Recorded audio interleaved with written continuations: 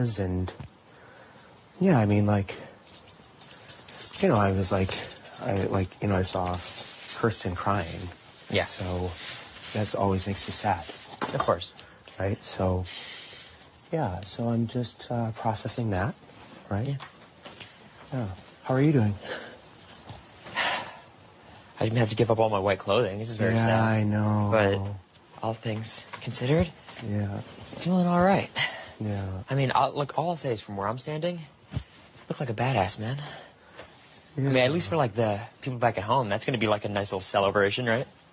Well, I mean, I'm not sure. I don't know what they'll do. I don't know if my family will watch the show, actually. Mm-hmm. They weren't familiar with the show when I applied. Got it. So I don't actually know what they'll do. Right. What about the raving fans?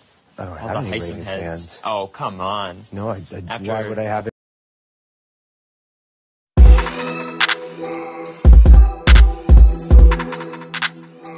What's going on, people? What is going on? In case you have not figured it out for yourselves, Hisam has won power of veto.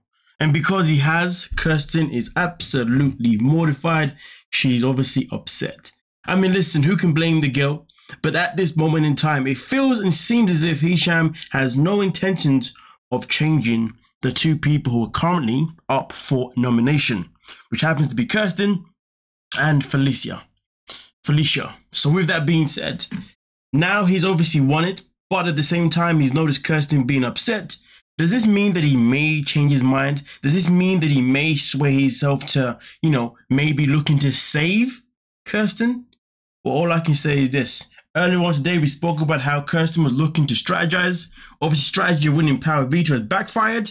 So the question is she going to now strategize and try and find a way to sweeten up Hisam? Now that is the $1 million question, or shall I say the big brother trying to not get evicted question. Yeah, I thought that was funny. Nonetheless though, please don't forget to like, subscribe, and of course, peace.